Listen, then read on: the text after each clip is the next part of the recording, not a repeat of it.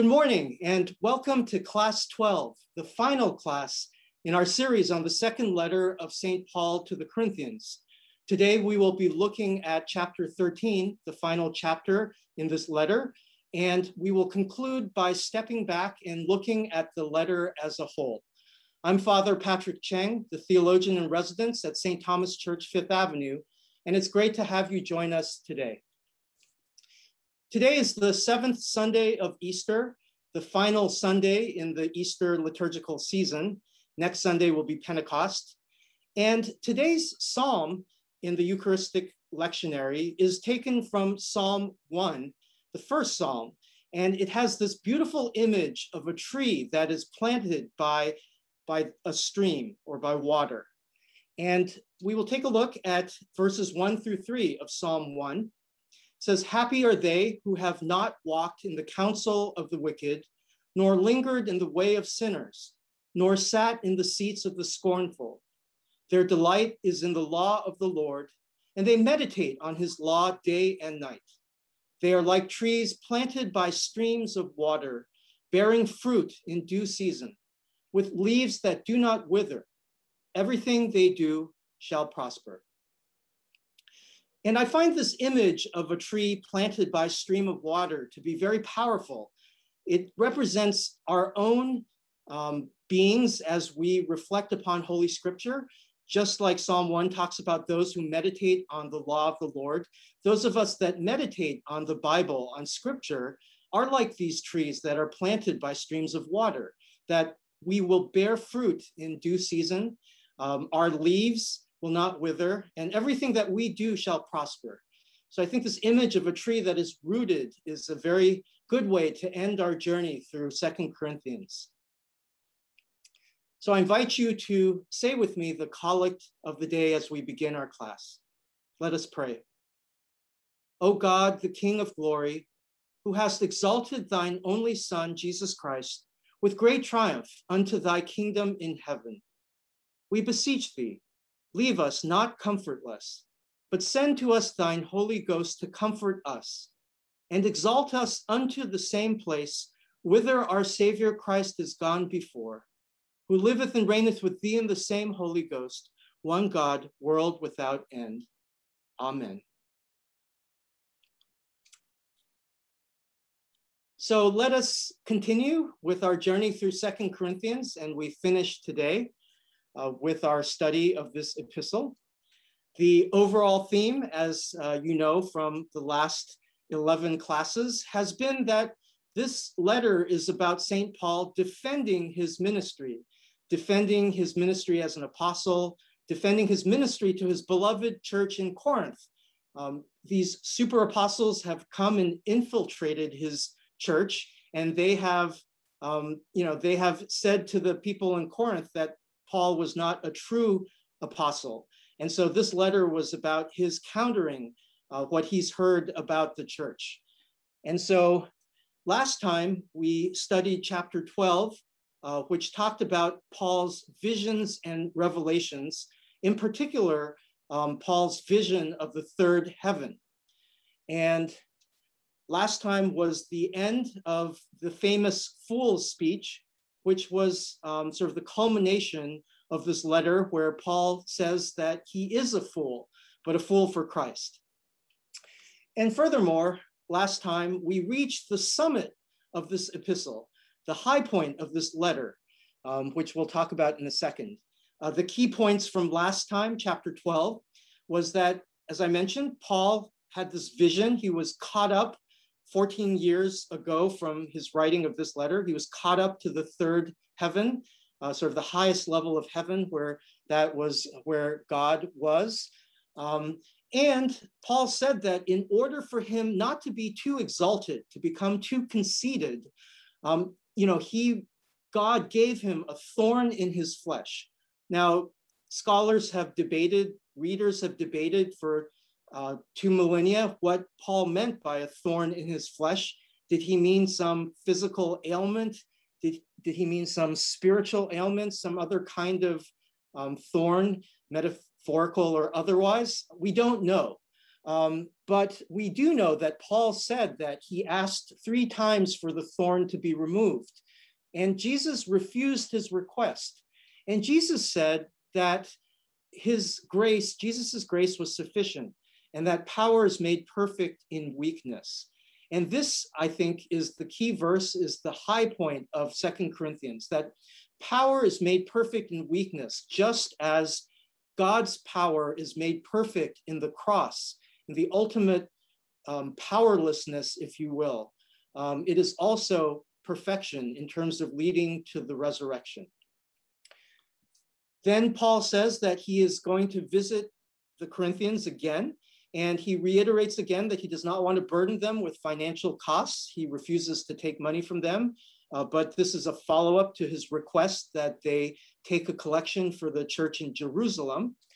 And then Paul admits that he has fears. He's afraid of what he'll see when he goes to Corinth for this 3rd visit. And so this is a summary of what we talked about last time for chapter 12. And again, verse 9 of chapter 12 is really the key verse, I think, of understanding the entire epistle. My grace is sufficient for you, for power is made perfect in weakness. This is what Paul is replying or is responding or is quoting Jesus as saying, Arche soi he charismu, my grace is sufficient for you. Hegar dunamis in asthenea teletai, because power is perfected in weakness.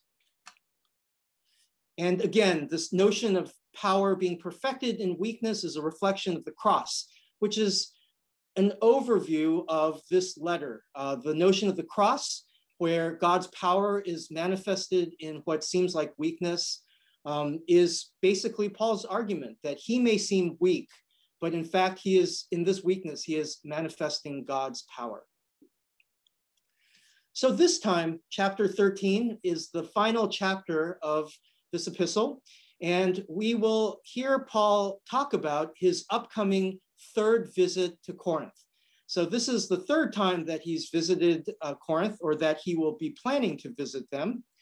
And the main theme of today's chapter is be prepared. In a previous class, I talked about how as a Boy Scout, and those of you that are familiar with scouting knows that the motto for the Scouts is be prepared, right? Be prepared. And so Paul's purpose in closing this epistle is to warn the Corinthians that he's coming and that they should be prepared. So today's agenda, we will be looking at chapter 13, verses 1 through 13. The entire chapter, Paul is preparing for his upcoming 3rd visit. He gives them a warning, and he also instructs the Corinthians to examine themselves, to look within. And then he closes with a farewell, not a long farewell because he will be visiting them soon, and then a very powerful benediction, which is probably the most developed Trinitarian benediction in the New Testament. And then after talking about chapter 13, we will step back, as I said, and review the epistle as a whole, take a look at 2 Corinthians, also in the context of 1 Corinthians, and we will conclude with looking at our entire journey through St. Paul's correspondence with his beloved Corinthian church. And then we will close with questions and answers. So let us talk about Paul's 3rd visit.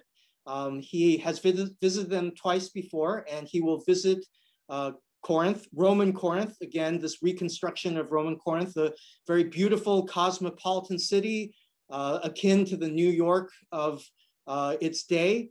And remember that Roman Corinth was only about 100 years old when Paul founded the church in Corinth. That Greek Corinth was also a metropolis, but had been destroyed by the Roman Empire for its role in a rebellion. And so only about 100 years before Paul arrived in Corinth, the Romans had rebuilt Corinth and repopulated it. And so it was very much a new city during the time of Paul's ministry to the Corinthians. And so Paul's first visit took place during his 2nd missionary journey. This is a recap of what we have talked about before. This happened around the year 50 AD, 50 CE, where Paul founded the church in Corinth after coming from Athens. So that was his first visit to Corinth.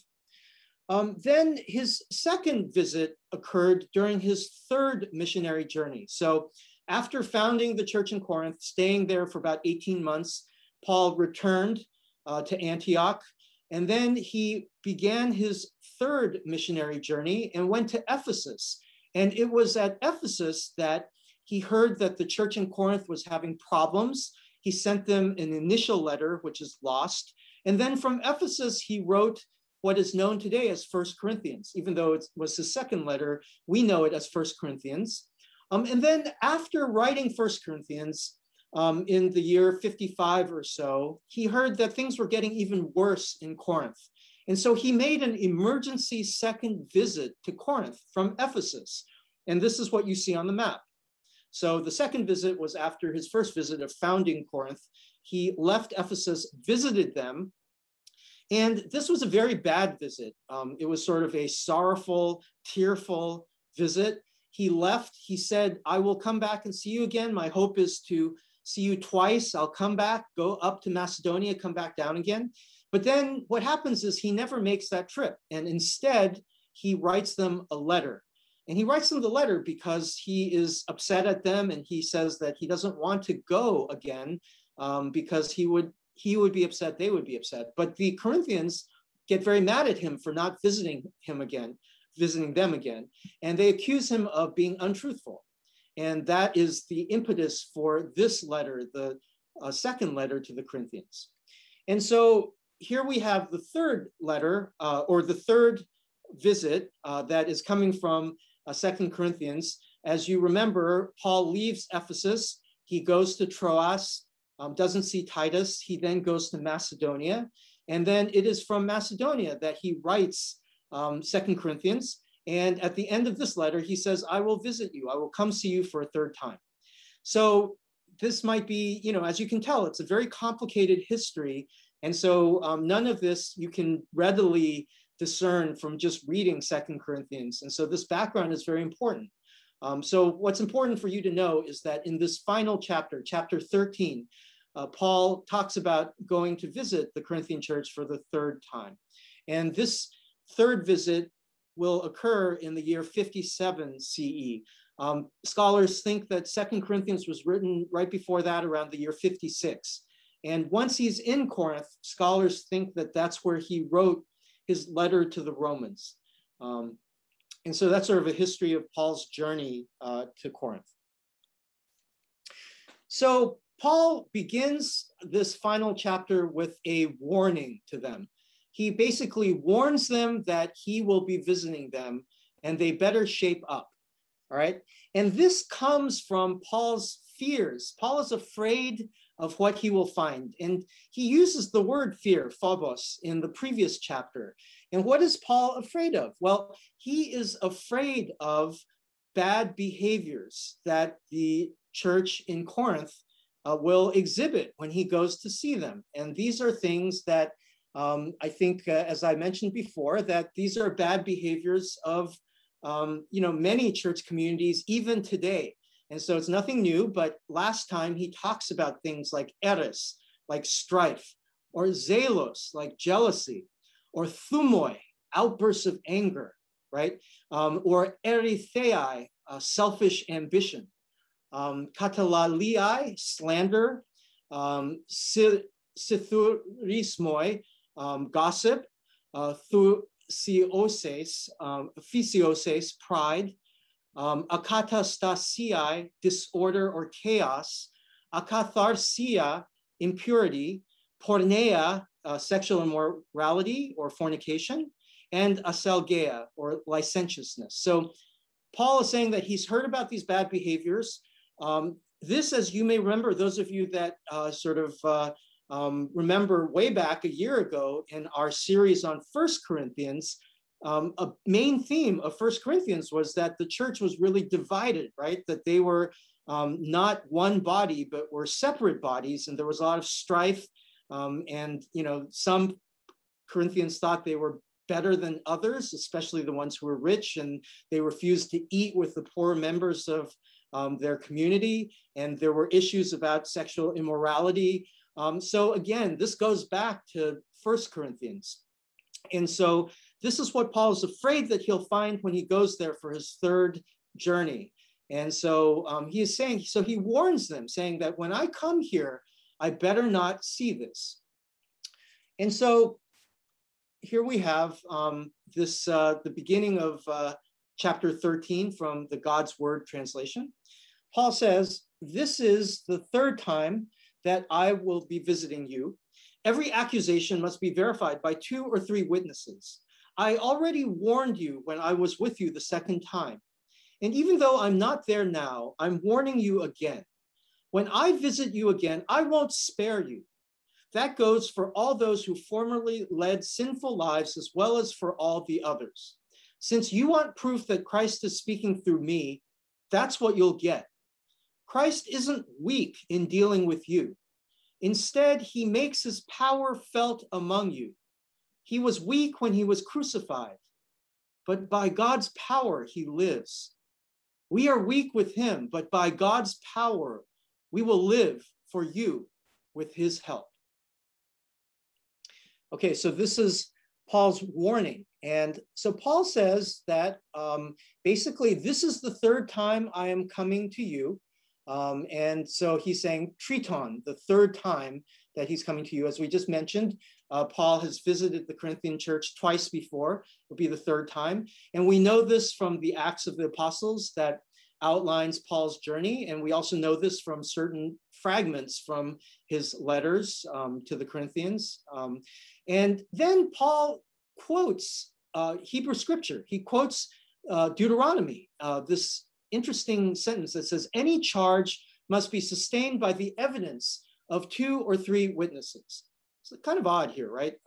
What Deuteronomy is saying is that in order to prove that someone has done wrong, it's not enough just to have 1 witness. You have to have 2 or 3.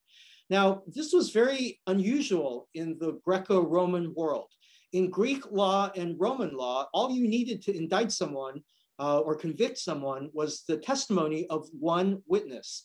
But under Jewish law, under Hebrew law, you needed to have 2 or 3 witnesses. So Paul says that I'm coming to you, and then he cites this procedural rule of due process for 2 or 3 witnesses.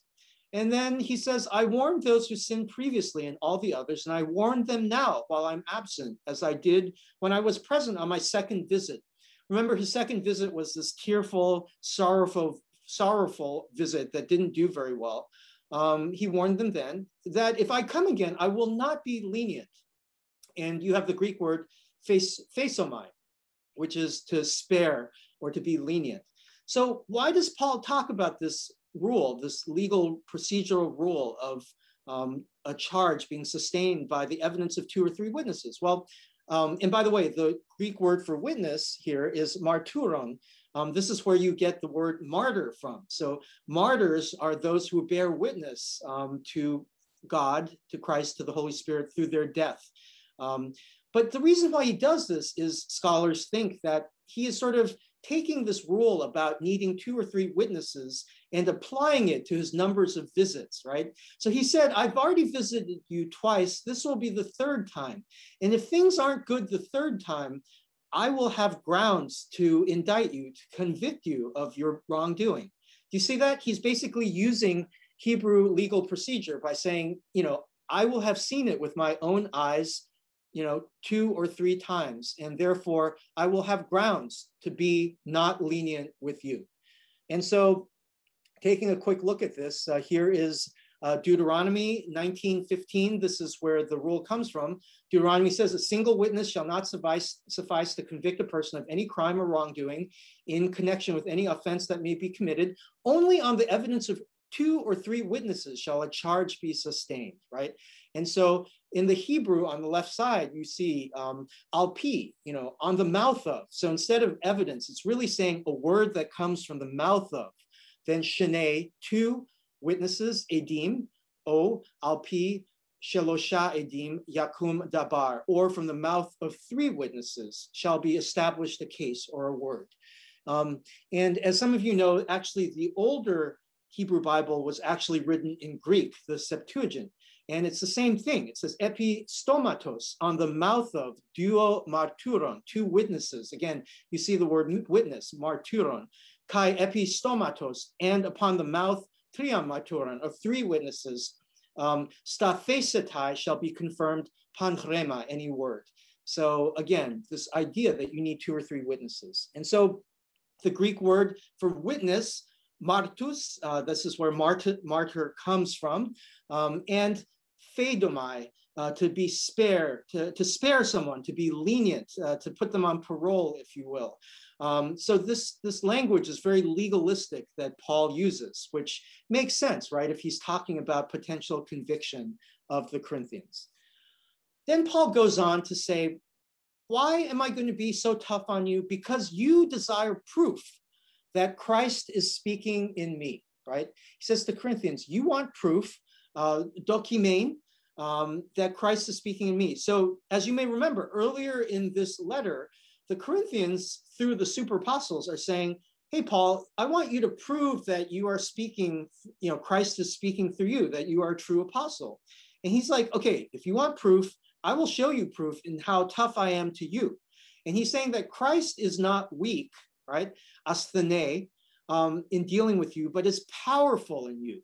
Dunate. So this whole idea of weakness and power, you've seen this throughout this letter. And again, he's saying here that Christ is powerful in you, not so much the weakness of the cross, of being crucified, right? But rather through the power of the resurrection, because Christ lives through the power of God, right? And so he lives, ze ek dunameos here, dunameos theou, through the power of God. And he says, Paul says, even though I'm weak, remember he keeps on talking about how weak he is. He's saying, when I deal with you, I will be powerful because I am living with, I'm living with Christ through the power of God, through the resurrection. So he's like, you want to see if Christ is speaking and working through me? You will see that if you don't shape up. So the Greek word proof, dokime, that's the Greek word for proof, that the Corinthians want proof.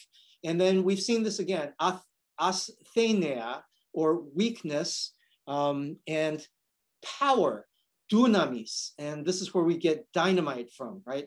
Dunamis, power. And it is the power of the resurrection, the power of the resurrected Christ, that Paul will be channeling in his condemnation, or not being lenient, or being stern or strict with the Corinthians. Then Paul moves on to, sort of this instruction to the Corinthians to examine themselves before he gets there, right? Examine yourselves, he says. And he goes on by saying, examine yourselves to see whether you are still in the Christian faith. Test yourselves. Don't you recognize that you are people in whom Jesus Christ lives? Could it be that you're failing the test? I hope that you will realize that we haven't failed the test. We pray to God that you won't do anything wrong. It's not that we want to prove that we've passed the test. Rather, we want you to do whatever is right, even if we seem to have failed. We can't do anything against the truth, but only to help the truth. We're glad when we are weak and you are strong. We are also praying for your improvement. That's why I'm writing this letter while I'm not with you. When I am with you, I don't want to be harsh by using the authority that the Lord gave me. The Lord gave us this authority to help you, not to hurt you.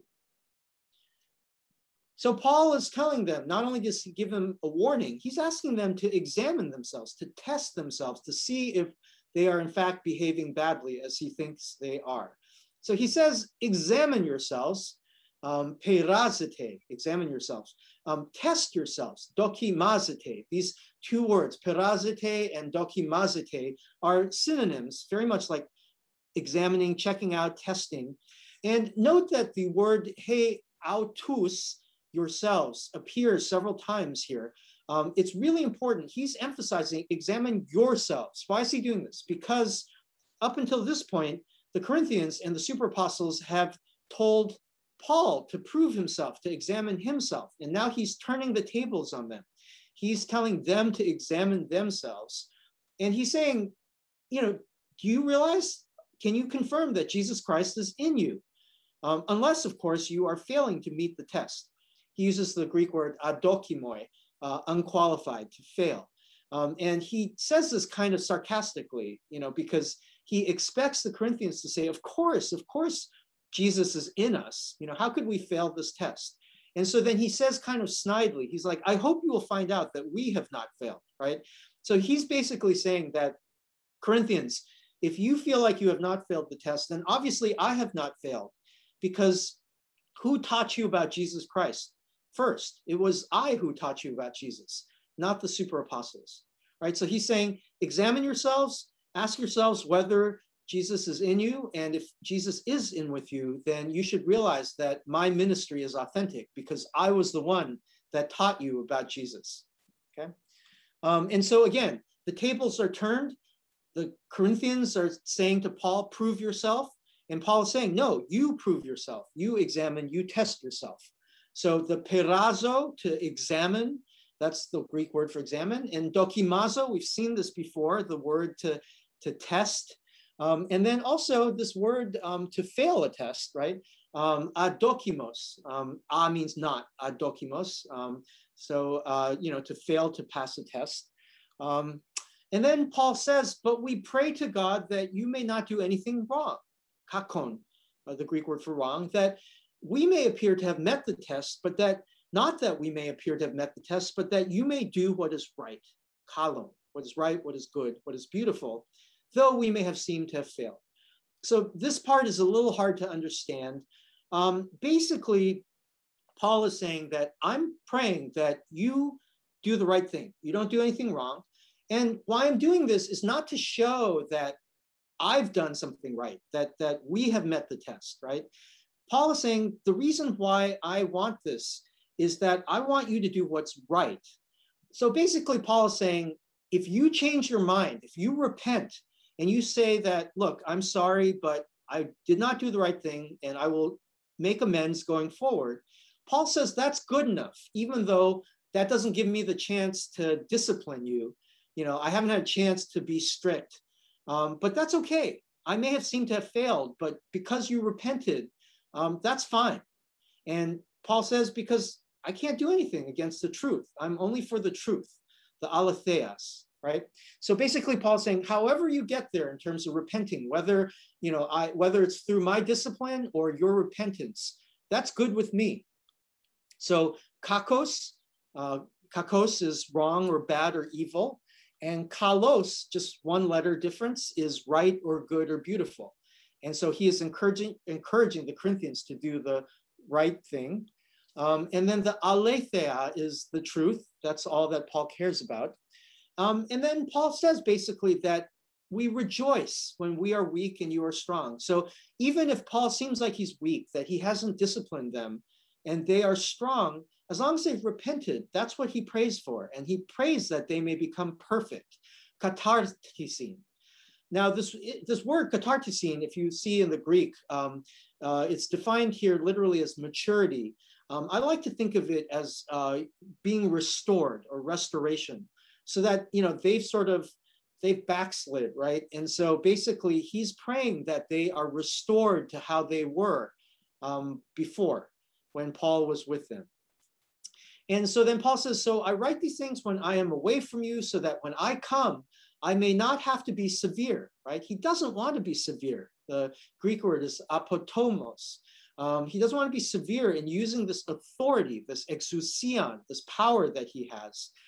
He wants to use that power that the Lord has given him for building them up, right? The oikodomein, so that he wants to build them up and not to tear them down, right? Not to kathairesin, not to tear them down. So again, the katartisis is this idea of perfection or restoration, to go back to how you once were. And that's what Paul is praying for. And the apatomos is, he doesn't want to be severe to them, right? He doesn't want to be all, not lenient to discipline them.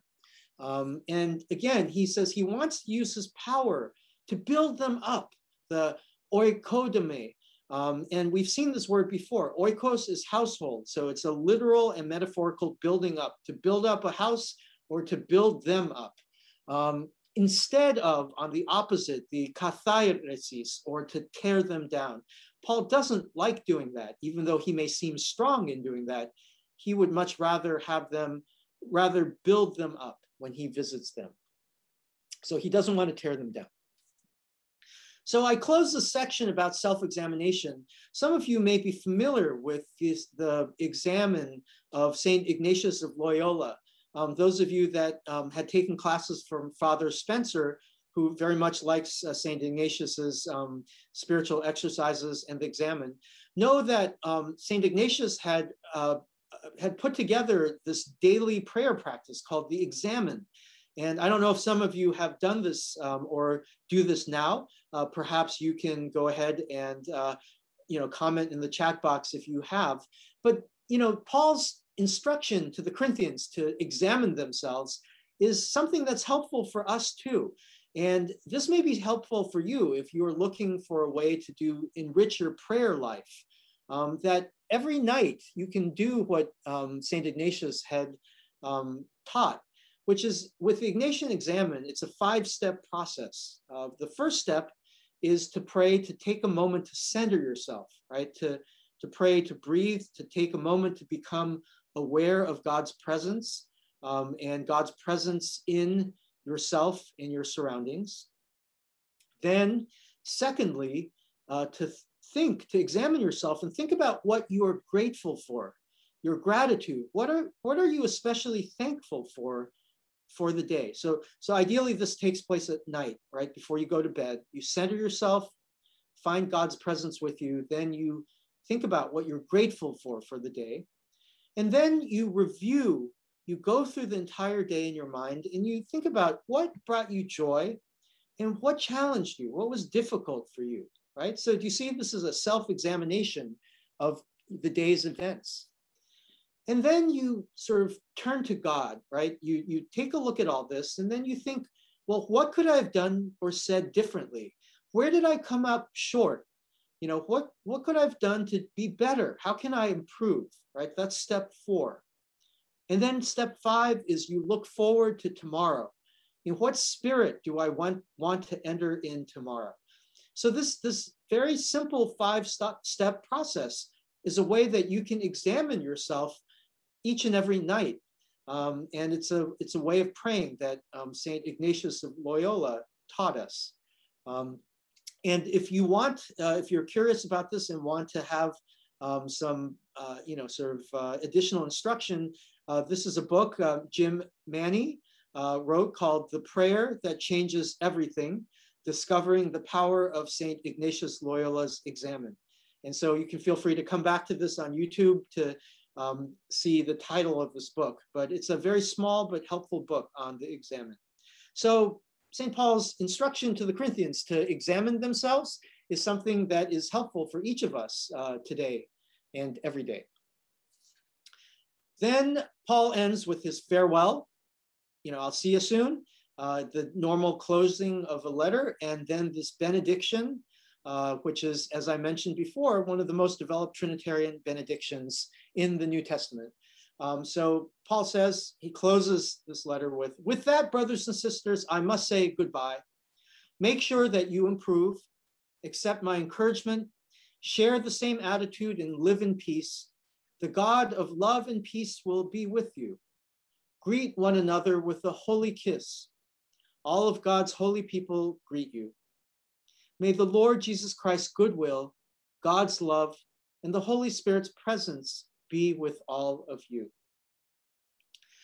So in many ways, just like the beginning of this letter that followed sort of the normal format, the standard format for letters, this follows the standard format for letters as well in terms of the farewell, instructions, how to behave, and then just some kind of encouragement at the end. And so we look at the Greek word, and he says, finally, loipon, brothers and sisters, adelphoi. So remember, towards the end of this letter, after chapter 9, chapters 10 through 12, Paul changes tone and he's very angry. But then he ends with sort of a very positive tone. He calls them brothers and sisters, adelphoi, and then he says farewell. Now it's interesting, the NRSV translate this as farewell. The Greek literally is kairete, which is to rejoice. So it's actually very positive. Finally, rejoice. Sometimes rejoice, kairete, is used as farewell, but it's more often used as greetings. But so some translators say farewell. And then he instructs them on a number of things: put things in order, listen to my appeal, agree with one another, live in peace. And if you do that, the God of love and peace will be with you. And greet one another. So the aspastaste, greet one another, allelus, one another, with a holy kiss. Hagio is holy, and kiss is philemati. And then all the saints greet you. And here, saints, hagioi, as you may remember in the Greek, really means the other Christians. So not so much the saints that we think of in terms of the sort of all the saints and angels in heaven, but really all the saints, all the other Christians here in Macedonia greet you. So again, the word kairete is rejoice, could be farewell also. And Paul gives them final instructions, right? The kairete, to rejoice. Also the katartizaste. This is the word that we had before, to be restored. It's like polishing silver, right? Before Holy Week or before the Easter Vigil, you've got the silverware that's, needs to be polished and restored to its original splendor. That is what Paul is instructing them to do, to restore themselves. To be encouraged, right? Parakaleste. Paul is not trying to discourage them. He is not trying to tear them down. He is trying to build them up. And then Paul is also encouraging them to all think the same thing, autophronete, to be of one mind, right? To not to be disputing each other. That's something that the Corinthians did well, to argue and to be splintered into pieces. And then finally, to be at peace, right? The erenuete. And Paul says, basically, if you do all this, then you will see the God of love and peace. And then Paul also encourages them to greet one another with a holy kiss, right? So the aspasaste, to greet one another, allelus, with the holy kiss. And we do this, right, in the Eucharist, as we exchange the peace. It is greeting one another with a kiss of agape, right? The kiss of love, if you will. And then finally, Paul ends with this beautiful benediction, which I absolutely love. The grace of the Lord Jesus Christ, the love of God, and the communion of the Holy Spirit be with you, be with all of you. And this should sound very familiar to those of you that do the daily office, because this is one of the endings that are there. And as I mentioned, it's really interesting because you see Jesus Christ, you see God, see the Holy Spirit. And even though this is centuries before the Council of Nicaea and the developed notion of the Trinity, this is a Trinitarian benediction that is one of the most fully worked out Trinitarian benedictions in the New Testament. Now, it doesn't talk about the relationship between Jesus and God and the Holy Spirit, but it does talk about the three. And it's very interesting because it starts with Jesus, right? As opposed to God the Father, God the Son, and then God the Holy Spirit. So it starts with Jesus, goes to God, and then goes to the Holy Spirit. And so if you look at the Trinity, right, here's the diagram of the Trinity. Those of you that were sort of had taken the class on the Nicene Creed, Deus, the Latin God, is in the middle, and then P is for pater or father on top. On the right bottom, you have Filius, F for Son, and then SS, Spiritus Sanctus, Holy Spirit, on the left bottom. And then you see how the Pater and the Filius and the Spiritus Sanctus, Est, they are all God connected in the middle. And then they are also not each other, the non-Est, on the outside of the circle. So this is sort of your traditional way of, you see this a lot in stained glass windows, of explaining the Trinity. But what's so powerful is here that, this benediction is, it starts with the Son. He says, He charis tu kuriou Jesu Christou, the grace of the Lord Jesus Christ, kai, and then it moves to God, he agape tu theou, the love of God, kai, and he koinonia tu hagiou pneumatos, the fellowship of the Holy Spirit. Koinonia, we've seen this before, that means fellowship. Be with all of you, meta panton humon, right? He charis tu kuriou Jesu Christou, kai he agape tu theou, kai he koinonia tu hagiou pneumatos, meta panton humon, right? And so you should see this. Whenever you end the daily office, we say, the grace of our Lord Jesus Christ and the love of God and the fellowship of the Holy Ghost be with us all evermore. Amen. And this is what ends morning prayer and also ends evening prayer. And so therefore we end of the 13th chapter of 2 Corinthians. And so the key points for today's chapter, the final chapter, is Paul announces his third visit, and he says that you need to be prepared. He warns them that if they haven't shaped up, that he will be very strict with them. And this is not, he is not weak. He is channeling Christ's power through the resurrection. He says, examine yourselves, do some self-reflection beforehand. And then Paul gives them a brief farewell, saying that he will see them soon, but for now, farewell. He gives them instructions on how to behave. And then he ends with the Trinitarian benediction. And there we have it in terms of the 13 chapters of 2 Corinthians. And so for the final 15 minutes, I want to step back and review the letter, this epistle, as a whole. And sort of, as I mentioned before, the 2 Corinthians is one of the most challenging books in the New Testament, I believe, unless you understand the background, as we've been talking about for the last 12 classes. It's really hard to understand it. And also, it is a very disjointed letter.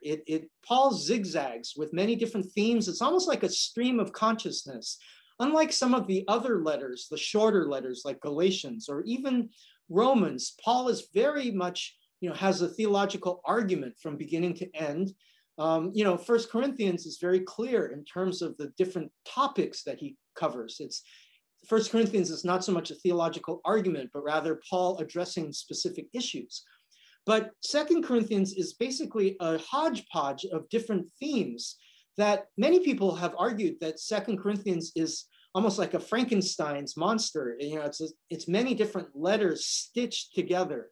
But I want to sort of step back and argue that this is sort of a letter as a whole.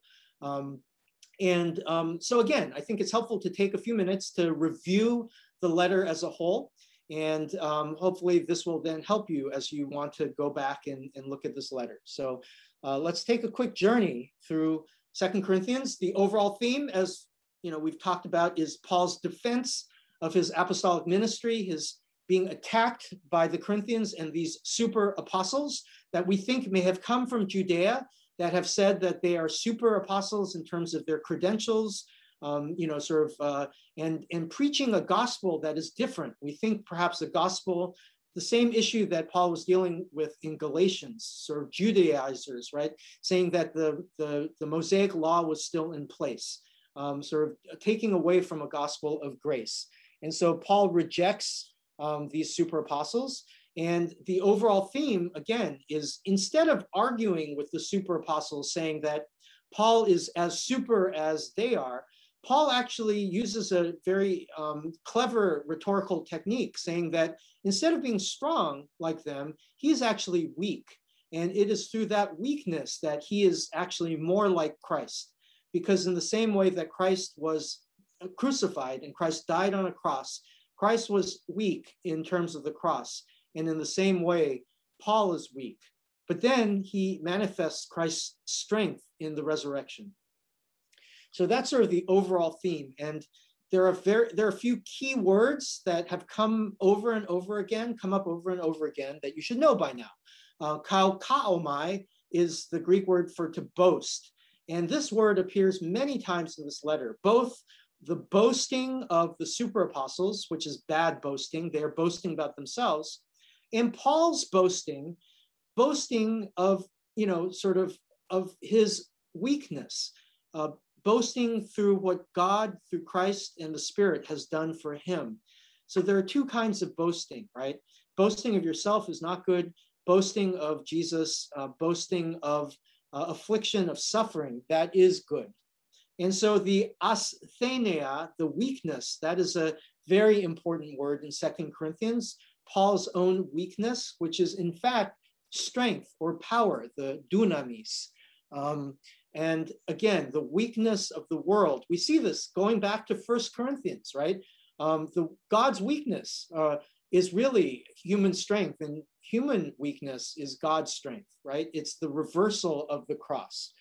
And then also the word thlipsis, affliction, the Greek word for affliction is this idea of being burdened, having this rock on you, thlipsis. So much of 2 Corinthians is about Paul's afflictions and his sort of being afflicted by many different trials and tribulations through his ministry, which actually attest to his weakness and therefore attest to his strength in Christ. So we started off, some of you may know of this BibleProject.com. If you sort of go there, these are these wonderful one-page cartoons of each of the books of the Bible. This is the jumping off point for the New Testament. You can see that each book of the New Testament, you can click on that, and you can see that there is a sort of one-page Bible drawing of 2 Corinthians. And so this is a great review of the entire letter. Basically, it starts with talking about how Corinth was founded, goes back to the book of Acts, and then how Paul heard about how things weren't going so great, which led to his writing of 1 Corinthians, right? And then this painful visit that I talked about, and then basically the second letter that's in the New Testament, which is this letter, which is 2 Corinthians, that he writes to the Corinthians.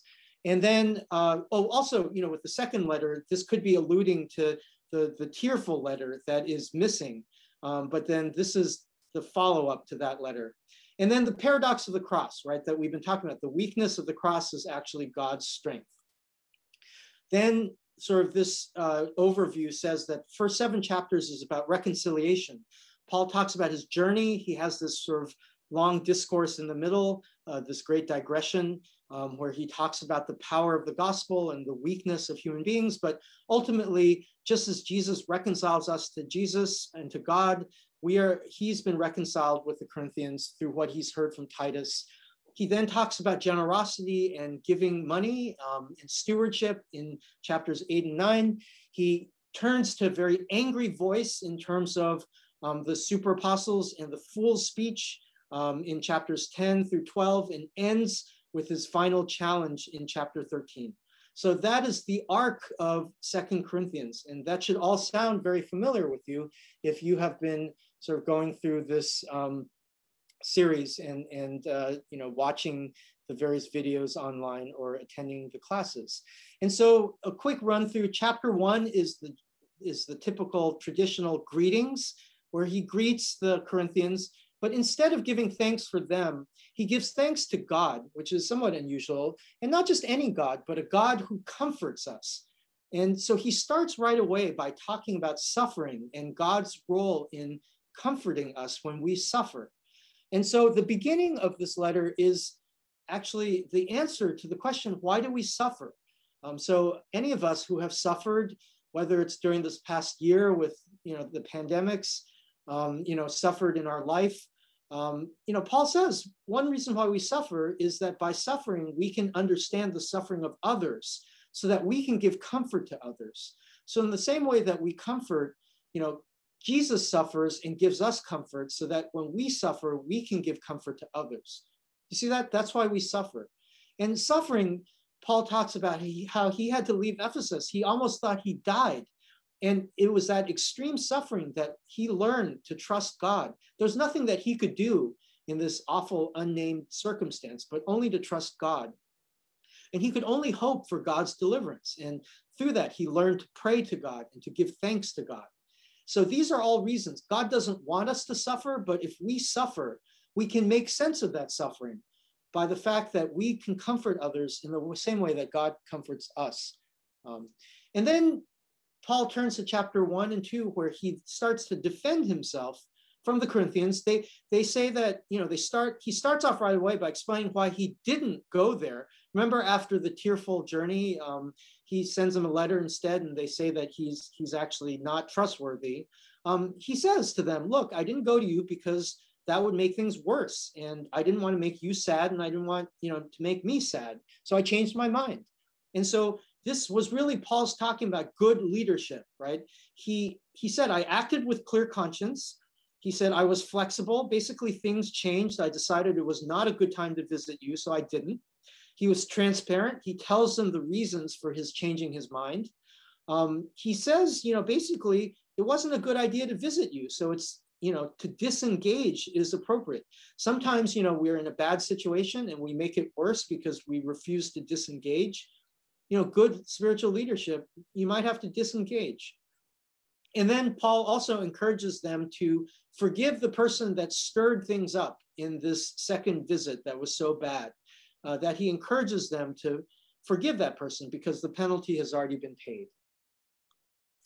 Then in chapters 2 and 3, Paul talks about this Roman triumph, which is the victory march of a general that has conquered one of these, after a war. And instead of the triumph, instead of Christians being the general and those who are triumphant, Paul alludes to the fact that Christians are actually those who are the prisoners. They are the ones that are brought, and Jesus is the general, not the Roman generals, but they follow another general. And so in this discussion, this begins what's called the Great Digression. From here to chapter 7, Paul just kind of goes off and talks about a few theological things. He talks how Christians are captives of Christ, right? In this triumph, they are triumphant, but they are prisoners of Christ. That instead of the aroma of death, we talked about the great triumphal march in the opera Aida, so these triumphal marches, instead of the aroma of death, the Christians are the aroma of incense that is incense that goes up into the heavens in terms of burnt offerings, as well as in terms of the incense in the triumphal march. And that also he responds to the Corinthians asking for letters of recommendation. He says, look, I don't need any letters of recommendation, unlike the super apostles. You are my living letters of recommendation. You are written on my hearts because I founded your church. Why do I need letters of recommendation when you are basically the living letters? And then he goes on to talk about how the glory of the new covenant, of Jesus's covenant, is even greater than the Mosaic covenant. How Moses had a veil on, but that the new covenant, we actually see God's even greater glory through Jesus. And by seeing Christ, we are transformed into God's glory. And so then Paul continues in chapter 4 by talking about this important thing about clay jars, right? How we are very fragile. Clay jars were jars that were used in kitchens that were sort of basically disposable things. If they broke, no big deal. It wasn't like really valuable pottery, but basically our ministry is from God, and that we are like treasure in clay jars. The gospel is within us. Our external state is like clay jars that are fragile. Nothing special used in daily life could get broken. But what's really valuable is the gospel that is within us. And so even though we might be suffering on the outside or having a hard time, what's important is the inner nature being renewed. Our suffering is not permanent, it's temporary. And therefore, we should really focus on what we can't see instead of what we can see. And then Paul goes on to this interesting metaphor. He goes from jars to tents, right? That basically our human bodies are like earthly tents. They're temporary. And Paul was a tent maker, right? He refused to take money from the Corinthians so that he had his daily trade. He also was a leather worker and he made tents. And he says our bodies, our fragile bodies are like earthly tents that may blow away, but that there are actually even better buildings in heaven. And that right now, it's not a surprise that we long for not our earthly bodies, but our heavenly bodies. And he alludes to the conversation, the writings that he has in 1 Corinthians, at the end of 1 Corinthians, about what are heavenly bodies, that it's a continuation of our earthly bodies, but also something that is different. And then he talks about at the end of our lives, there will be a resurrection and a judgment by Jesus Christ. And we should not be afraid of that judgment because Jesus has reconciled us to God through the cross.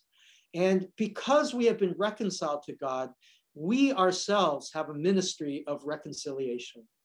So you see, this is sort of the most theological aspect of Paul's discussion in 2 Corinthians, that we have, fragile bodies like clay jars, like earthly tents, but in fact, we have God's, the treasure of God's gospel within us.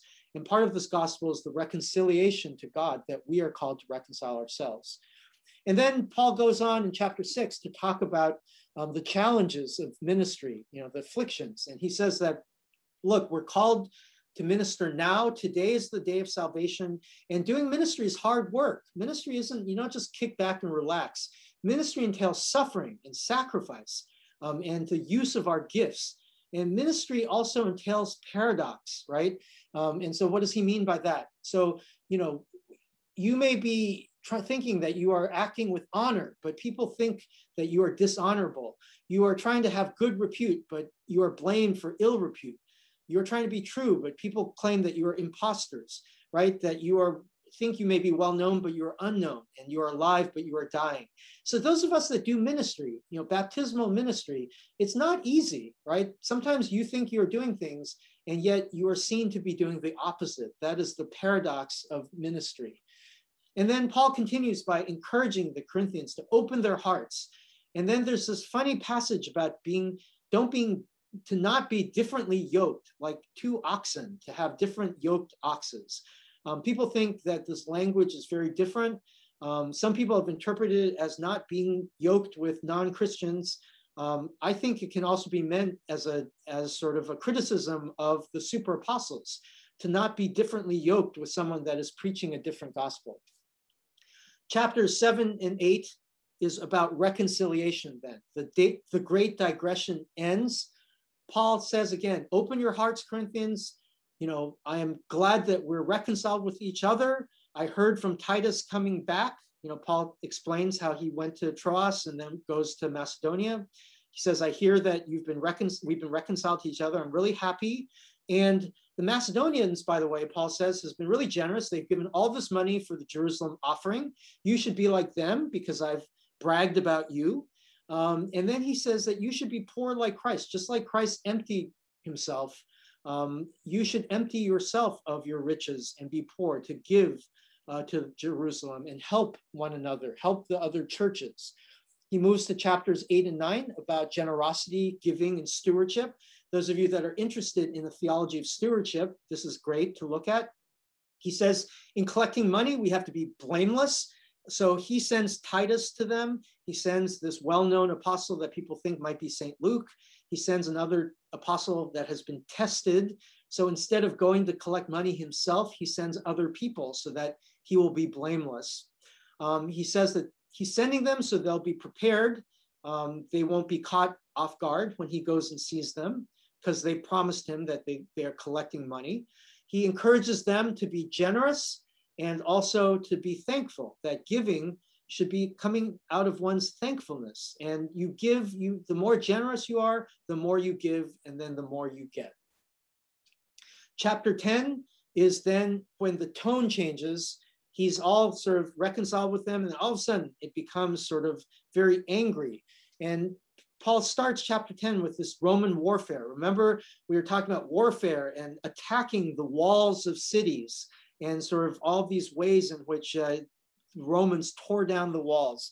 And Paul uses warfare language, but he says that we wage war by God's standards, not ours. And he's talking about the super apostles. He's saying things aren't always what they seem. The apostles are saying that he's weak, but he's actually not weak. He's weak by Christ's standards, which is strong.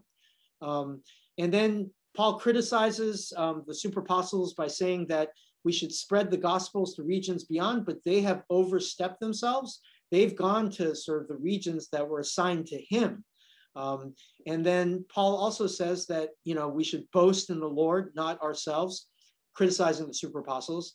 And then he also warns them about not being deceived, like Eve was deceived by the serpent in the Garden of Eden, again, alluding to the craftiness of the super apostles. Chapter 11, Paul goes and talks about the fool's speech, as we talked about, that he acknowledges being a fool, but a fool for Christ, that he values the knowledge of Christ over rhetoric, that the super apostles were really good with speaking, but their content left something to be desired. That, again, he justifies the importance of being financially independent. So he did not want to be patrons of the Corinthian church. That's why he didn't take money from them. He warns them of being aware of Satan's disguised servants, again, the super apostles. Then he engages in what he calls foolish boasting about suffering. This is where Paul talks about all the ways in which he suffers, and then also foolish boasting about his weaknesses, that Paul actually runs away. He escapes from a window through a wall, as opposed to using warfare, sort of the opposite of Roman strength. Just like how he turns the idea of a triumph on his head, he turns Roman warfare on its head. And then chapter 12, as we talked about last time, we heard about Paul's vision of the third heaven. Paul was caught up into the third heaven, and he says, in order to be humble, God gave him a thorn in his flesh. We don't know what this thorn was, but it was to keep him humble. And the high point of the letter was that this thorn, he asked for the thorn to be taken away, and Jesus said, no, my grace is sufficient for you. Power is made perfect in weakness. That in your weakness, in the thorn, that is where God's power is. And Paul again says he does not want to burden the Corinthians, and then he talks about his fears about his upcoming visit. Finally, today we talk about chapter 13, to be prepared, Paul's third visit, his warning for them to shape up, his urging, his instructing them to examine themselves, and then finally his farewell and benediction. So there you have it. You have your journey of 2 Corinthians. I've talked also about how it relates to 1 Corinthians. And again, this is sort of the key verse. If you take anything away from these 12 weeks, think about 2 Corinthians 12:9. My grace is sufficient for you, for power is made perfect in weakness. Arche soi he charismu he gar dunamis in astheneia teletai. That Christ says, Christ's grace is sufficient for all of us. We don't need to be powerful. We don't need to do things. All we need is God's grace. And in our weakness, God's power is made perfect. Just like in the cross, we should not be afraid of our weaknesses. It is through our weakness that God's power is made perfect. And that is at the heart of 2 Corinthians. And that is at the heart of the cross and of the gospel. And so again, the thorn in our flesh, you may be experiencing thorns in your flesh, whether they're physical, whether they're spiritual, whether they're metaphorical, but know that God's grace is sufficient for you and that power is made perfect in your weakness. And so we have covered chapter 13, Paul's third verse, warning, examining themselves, the farewell and benediction. We've reviewed 2 Corinthians. And again, I invite you to go to the YouTube channel to view this class or the other classes. And I'd like to end with a closing prayer. Please join me in a closing prayer, a wonderful collect about scripture. Let us pray. Blessed Lord, who has caused all holy scriptures to be written for our learning, grant that we may in such wise hear them, read, mark, learn, and inwardly digest them, that by patience and comfort of thy holy word, we may embrace and ever hold fast the blessed hope of everlasting life, which thou hast given us in our Savior, Jesus Christ, who liveth and reigneth with thee in the Holy Spirit, one God forever and ever. Amen. And so we have reached the end of this class. We have reached the end of this series on 2 Corinthians, and we have reached the end of our journey through Paul's correspondence with his beloved Corinthian church. Thank you for joining us, and may God continue to bless you and nourish you with God's word.